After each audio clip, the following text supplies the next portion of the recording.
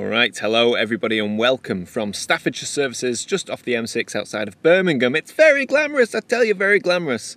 Actually, it's quite nice. I've been able to stop, get cleaned up, have some food. I've got the solar panel tilted, so we're getting loads of charge, and I've been doing some work on the laptop for the past hour. And now we are going to continue on this final leg of the photography road trip. We are heading north to the Lake District. And I'm planning a big hike. Well, no, moderate hike. Yeah, moderate hike for sunset tonight. So, a lot of driving to do, and then a lot of hiking.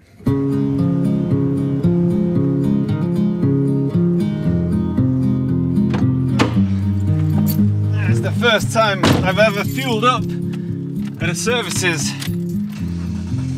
Never again. Talk about being fleeced. That bottle of water come with gold dust. Just where it was needed. Gleaming black as night. Cloistered in injustice, dead. In the eye of time. Nobody is losing. Faces merchant change. But your face remained the same. The swallows will be here by dawn.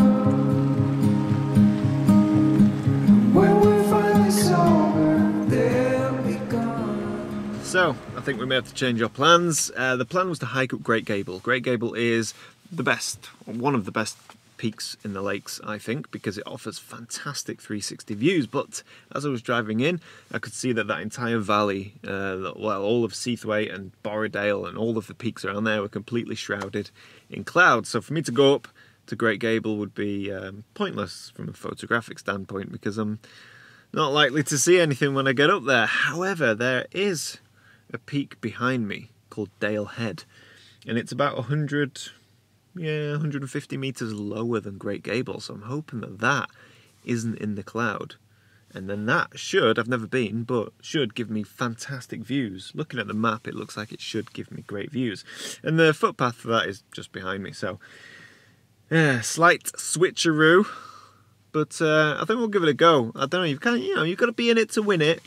Might get up there, might be fantastic, might get some stunning light, might get all night clear, and oh, it could be fantastic. Or could just be a bit of a pea soup rain fest.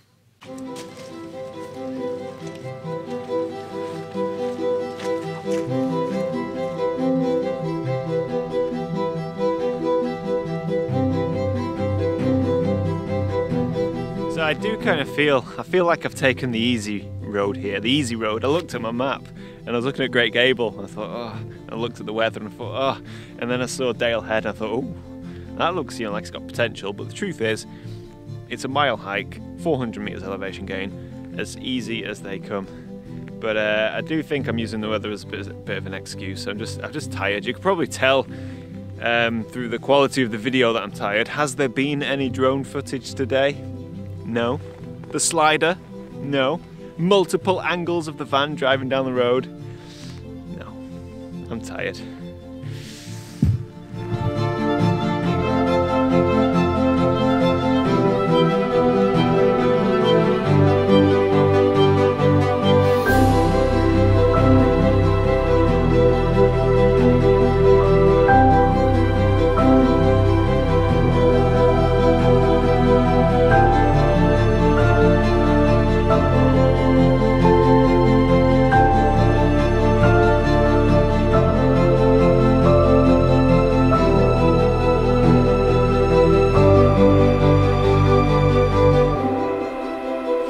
I'll be honest with you, when I was in the van, in the car park, I didn't want to leave. I was tired, man. I was quite close to just like sacking this video off and driving home. I tell you what, that would have been a mistake. This is glorious. I had no idea what to expect from this hike. I literally looked at it on the map and thought, oh, that looks pretty straightforward. It's actually a bit tougher than I thought to get up here, but well, the views are fantastic. There's a lot of rain around. I hope we don't get rained on. But it's these conditions of rain and cloud and sunlight that make for those really special moments.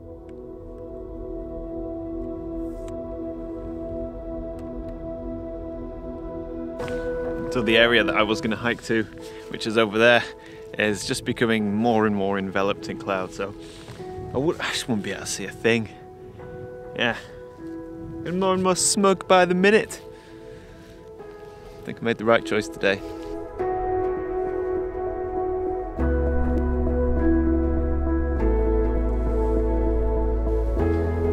So we're at the stage now where it's just a case of putting on the long lens and just honing in on the landscape. I mean, I've got a shot here where there's a nice bit of light just hitting this saddle, and we have layers and then lots of low cloud, so it's very abstract, you know. It's a classic Lakeland view, quite a nice sort of vignette of the landscape. That's kind of the stuff that I'm shooting. Actually, this is quite nice, f/16 focus on the distant fell, and it's just a very subtle, soft bit of light, but just adds depth and atmosphere, and that's the kind of photography that I really enjoy. You know, it's those pockets, those moments of time, those little windows into the landscape that are there 1 minute, gone the next. This is a nice example. I feel like the best is yet to come, and I am optimistic, and I'll explain why after I show you this image.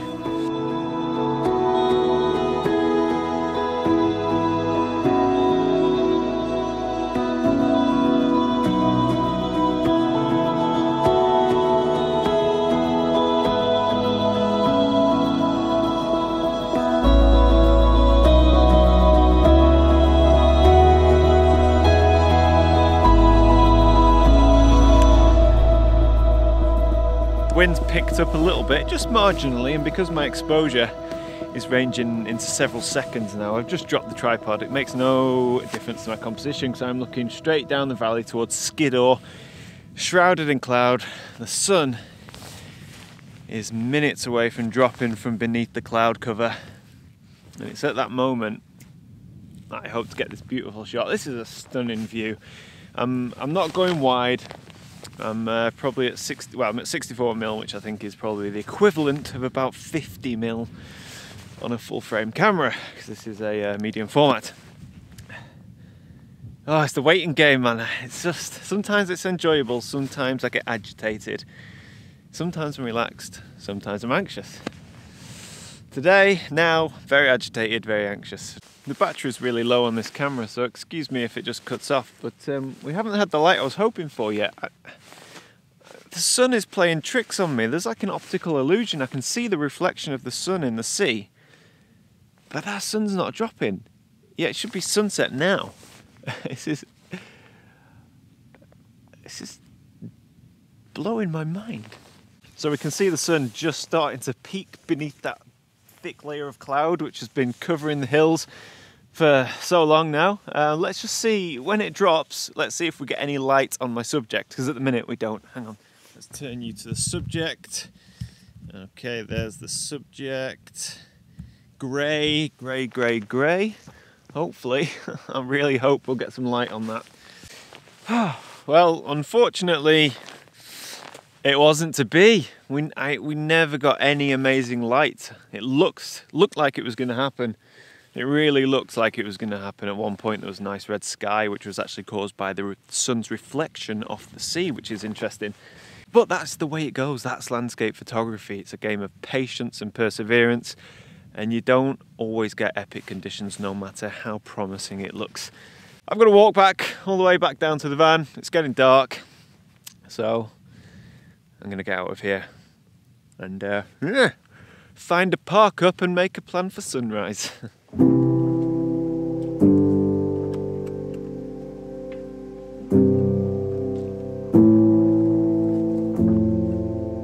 So it is a shame that there was a bit too much atmosphere for the sun to be able to penetrate as it started to set, so there was no colour. But I don't regret going up, and I am a little bit disappointed, but I'm not that disappointed. I think the more experienced I become, the less I'm bothered by perhaps missing light or light not happening or making mistakes, like dead batteries a couple of videos ago.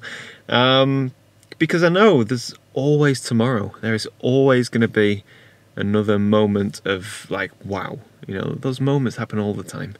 And the more you get out there and put yourself out there, the more you'll witness them and photograph them. So I'm going to find a park up and relax with a cup of tea and make a plan for tomorrow morning. Right.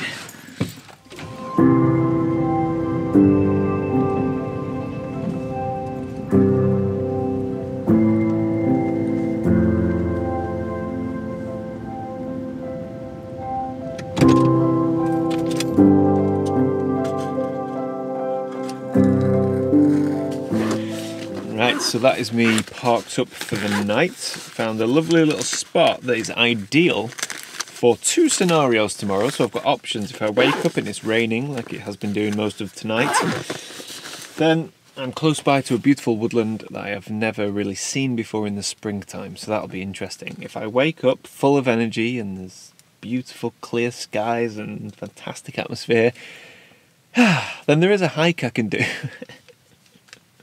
Well, I don't know, we'll see. It's not that big of a hike, but it's a beautiful spot and I was there a couple of years ago, so if I do go on the hike you might recognise it from previous videos.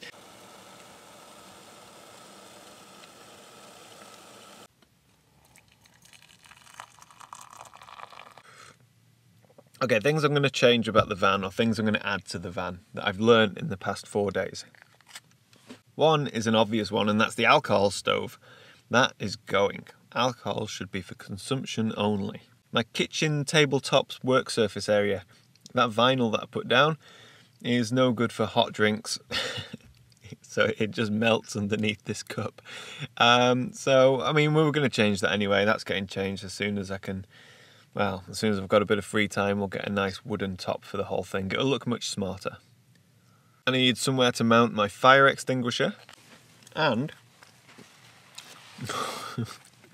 somewhere to mount kitchen roll. This is why it needs mounting. This is the most handy item you can have in a van, I think. Get through this stuff like no man's business, constantly wiping the floor and tabletops and washing up and that kind of thing, but it just rolls all over the van and before you know it, it's just mental. It's just kitchen roll everywhere. So somewhere to hold that. And obviously I need to fit a cab curtain, because those tinfoil things are, well, obviously that's a temporary measure. It's useless. I think the truth is you could tinker forever with the van, and I probably will. I tell you what I am happy with. I am happy with the layout. Like, I feel like I've got so much floor space, and this bed slash couch, it's just perfect. I don't know why anyone would ever want a foldy down rock and roll bed. When you've had this, there's no going back. Let me tell you that. And as well as that, I think I mentioned this in a previous video, these little spotlights here, these flexible reading lights. Oh yeah, gotta put a couple of those in your van. They are so handy. Right, that's about all from me anyway. Been waffling on for too long. I'm gonna enjoy my tea and biscuits and have a good night's sleep. And see you guys in the morning. Good night. Yeah.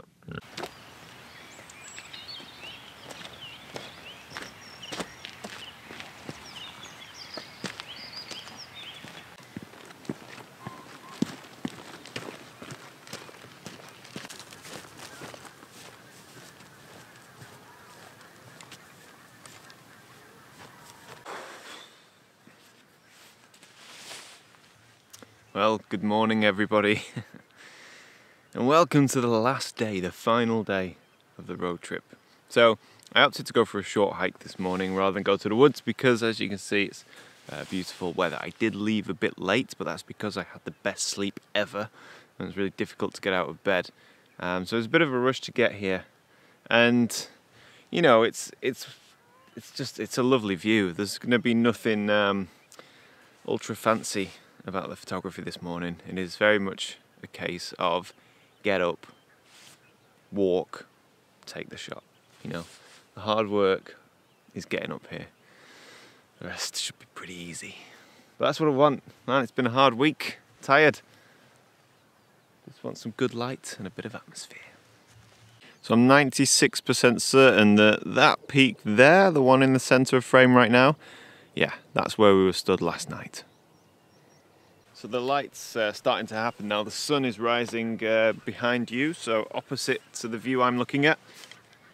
I think I'm going to go for a pano. Good old panoramic. Haven't shot a pano with this camera yet, so what better place to do it than here?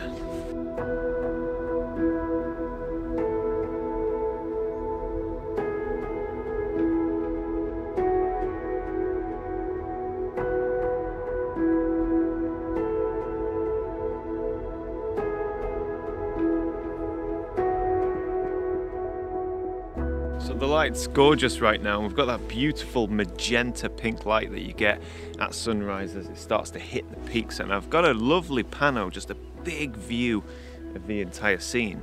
And as I was shooting the pano and as the light was starting to happen, it was then that I started to see other compositions. So I got my pano and then I started to train in, focus on other areas of the landscape, and I've got a shot right now which is fantastic. And the best thing is, it's a shot of the peak that we were stood on last night. It's bathed in magenta, glorious light with low mist at the base of the image.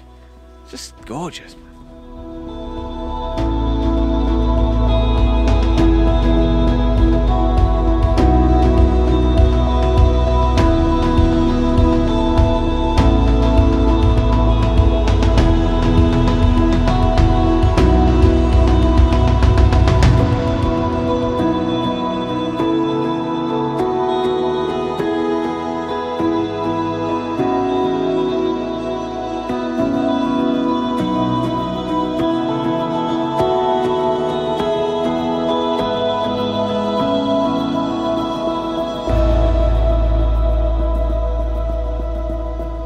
Images can manifest themselves in many different ways all of the time. That's the beauty of landscape photography. So if you're out and about and you don't see an image immediately, it's always worth just waiting for the conditions to change, because images will just appear like that. And that is exactly what's just happened in a very frantic minute, which I didn't film because it was too frantic.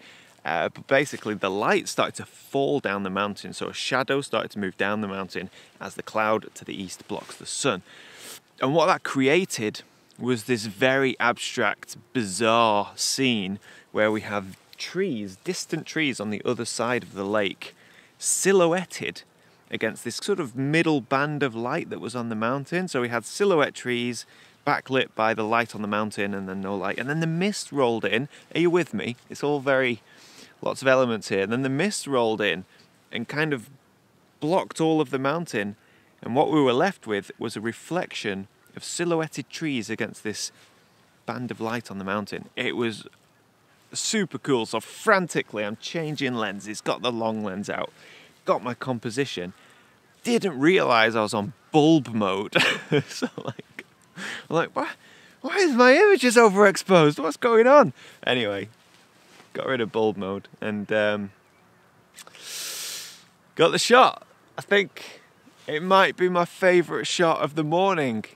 It's just great. I just love photography. I really do.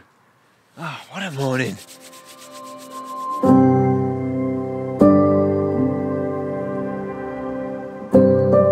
This was the first photograph I took as the light started to fall down the distant hills, and it shows much more clearly what I was talking about. This image is okay, but it was whilst taking this photograph that I noticed a shot within a shot.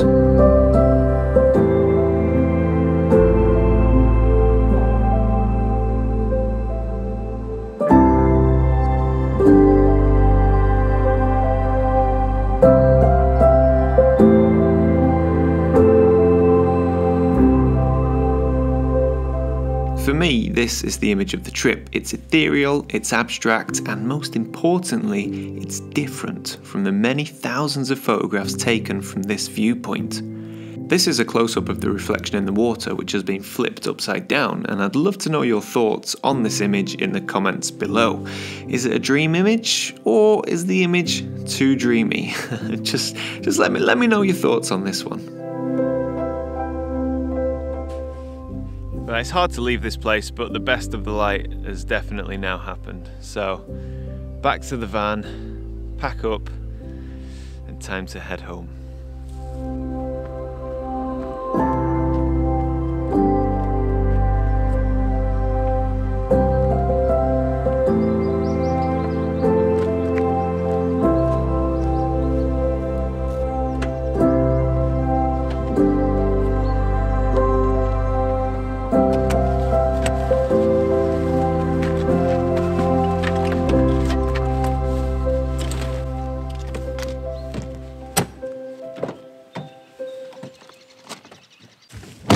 Right then, we are out of here. If you've enjoyed this video, if you've enjoyed the series, give it a like. And if you're not a subscriber, please consider subscribing.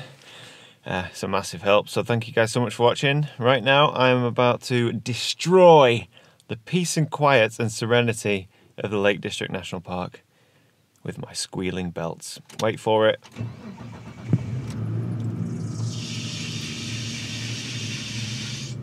Oh no, it's okay, that didn't last very long. Sometimes it goes on longer than that. Right guys, until next time, bye for now. If you fancy supporting this channel, I have a book available which you can click on this screen just here, and I've also created a playlist of all of my on location videos. If you're new to this channel, you can go back and watch my entire back catalogue should you so desire.